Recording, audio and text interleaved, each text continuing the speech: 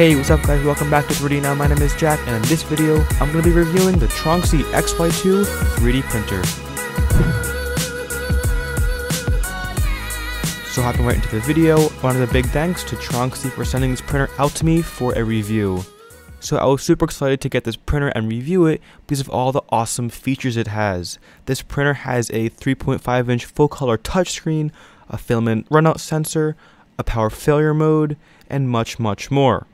So when I received the printer from Tronxy, it came in a very nicely packaged box, and I unboxed it on this channel on a live stream, and that was super fun. I'm going to do this more often, so make sure to subscribe for more live 3D printer unboxings on this channel. So once I got it all unboxed on the live stream, I started the first print, and I did have a problem, but I'll get to that a little bit later. So more on the specs of the Tronxy XY-2. So it has a 220 by 220 by 260 millimeter print area. It has a 3.5-inch full color touchscreen to control the printer. It prints up to 100 millimeters a second speed. It has a 0.4 millimeter nozzle. It prints with 1.75 millimeter filament. The whole printer is extruded aluminum and bent sheet metal. It's a 12-volt system. It has a texture plastic bed to hold prints down. It has a metal spool holder included.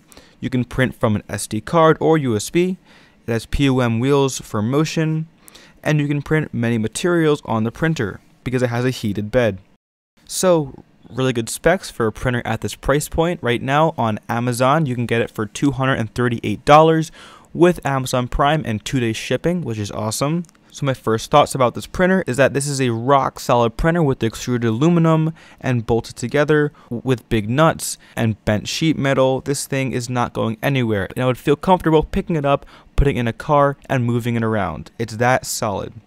So when the printer was all set up on the live stream and put together, I did my first print and it did not go as planned.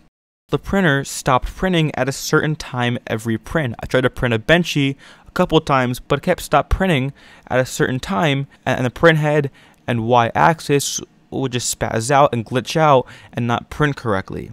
So I contacted Tronxy, and the customer support got back to me really quickly and helped me solve this problem.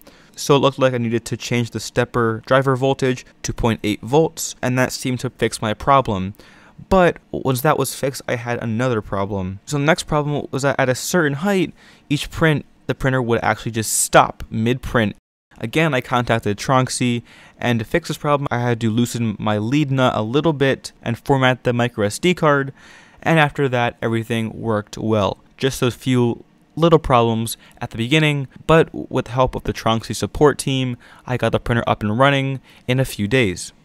So once I got the printer printing correctly, the quality looked pretty good. I printed a few models, of course, and they came out not bad at all. The first one is, of course, a benchy or a benchmark to see the quality. This was printed in white, and it looked really good.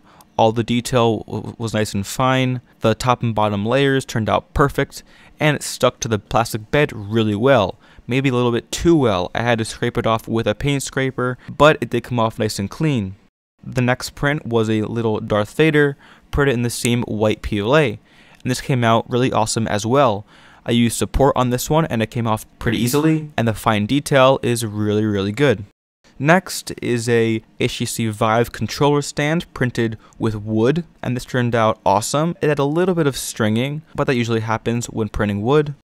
So this was a long print and it came out looking pretty well, and it fit my controllers perfectly first try.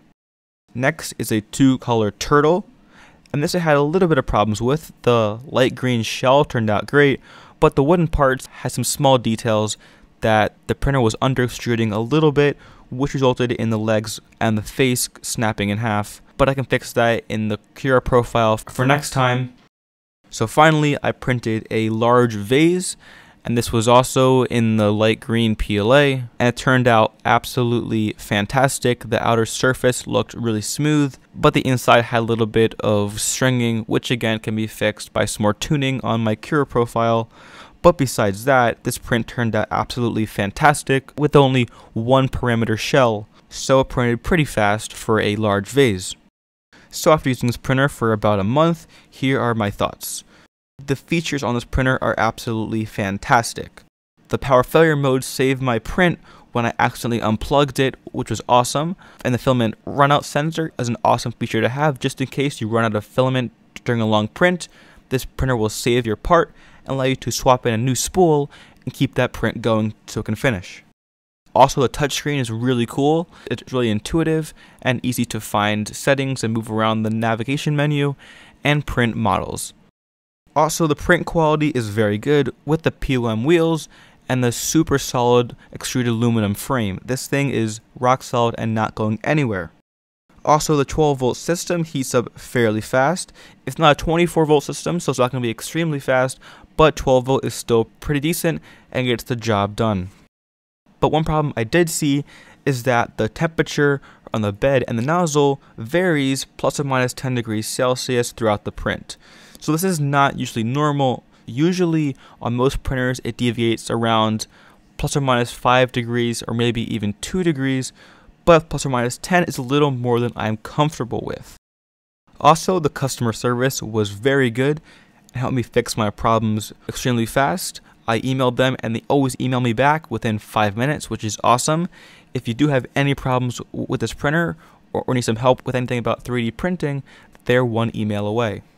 Also, the micro SD card has some great videos and instructions on it, and it has some pictures and documentation on how to assemble this printer, on how to download a slicer, and of course it has some test models pre-installed so you can start printing right when XY-2 was assembled.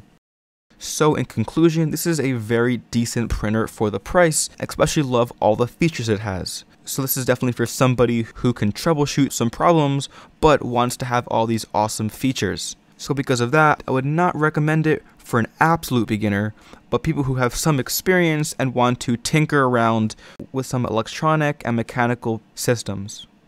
Again, the XY-2 is $238 right now on Amazon.com, and the link is of course below in the description for you to check it out. So thanks again for Tronxy for sending me this printer for review. So thanks again for watching, guys. If you like this video, please give it a big thumbs up. Subscribe for more 3D printing videos like this. Comment down below if you have any questions, comments, or concerns, and I will see you guys in the next video.